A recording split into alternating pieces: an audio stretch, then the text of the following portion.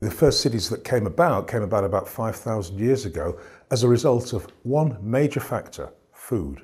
We started to change from being hunter-gatherers to people who started to produce food. We needed a place to store some of the harvest. We needed people to administer some of the surplus. Small villages turned into larger places, places where we worshipped, places where our beginnings of administrative structures developed. So these were the origins of cities.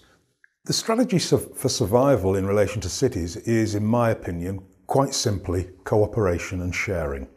And what I tend to think of cities as is intercultural ecosystems, because cities are places where humanity encounters difference. And I think the tolerant city, the respectful city, the caring, sharing city is, I think, part and parcel of what makes a city sustainable.